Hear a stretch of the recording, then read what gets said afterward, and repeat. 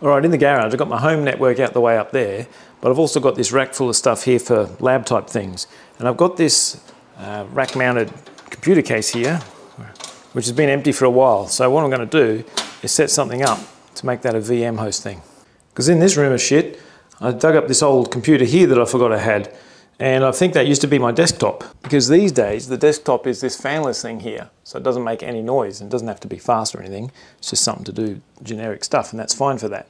So I haven't used this thing in over a year, so I figure I might as well just blow it away and set it up as a VM box. It's funny too, I've got this old hard drive here that says 500 gig, and in here, where is it? 1000 gig in that tiny thing.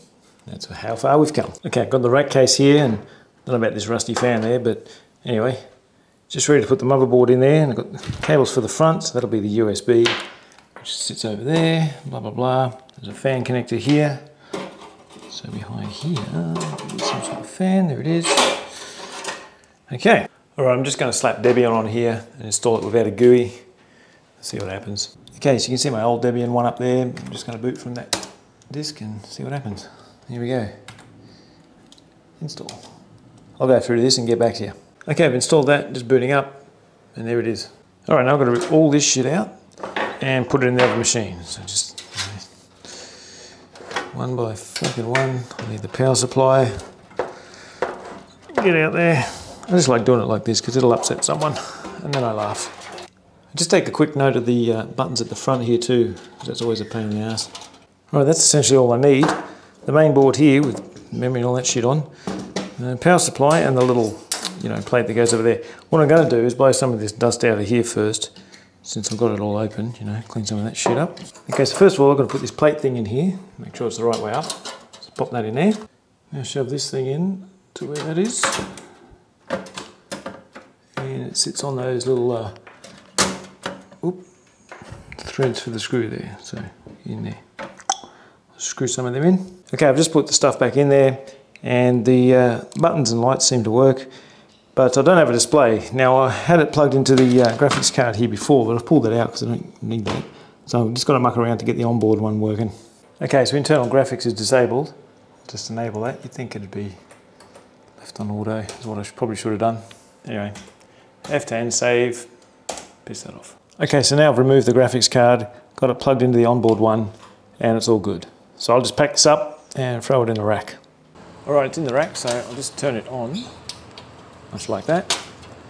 You see back here, I've just got power and network in, nothing else. And it's still going to get its address from DHCP, so I'm just going to see what comes up before I set that manually to a static one. All right, now it's in and it's on, and I can connect to that from the desktop and do the rest of the setup. Okay, now I've SSH'd the box, and it's just got its IP address from DHCP as a normal interface. But since this is going to be a VM host, I need to make a bridge adapter so I can bridge through the network interfaces of the VM guests. So, first of all, I've got to install bridge utils. So what I'm going to do is edit the interfaces. So here you can see it's just the normal DHCP stuff. So for the actual interface, I'm just going to set that to be manual and not actually set anything there. And then what I'm going to do is do another interface called, let's say, bridge 0. So interface for that, bridge 0, this is where I give it the address. And I say address 192.168.100.150, net mask, 24-bit mask there. Gateway 100.254. And here I have to tell it which interfaces to use for that. So bridge ports, think of it like a switch really. I'm going to use EMP2SO because that's what it was called, and turn spanning tree off. So that should do. Save that and leave that. And I'll just restart this and see what happened. See if, what I call it, 150 comes back up. Okay, there it is, pinging away. So, SSH 100.150, and there it is. Beautiful. Now, you can see the address is on the bridge interface, not the actual interface. So I can use that bridge 0 as the adapter when I set up VMs. Okay, now the actual VMs. So what I'm going to do is install virt-manager, which does the whole thing. So the KVM install, as you can see, a whole bunch of shit there. It just does the whole lot and the manager for me to run it. Okay, that's done. So now I have KVMs. Of course, the non-root user can't do it, but you can see it's installed. Now back on this desktop here, first of all, I want to be able to SSH it without using a password. So SSH copy ID 192.168.150 and put the password in once to do it.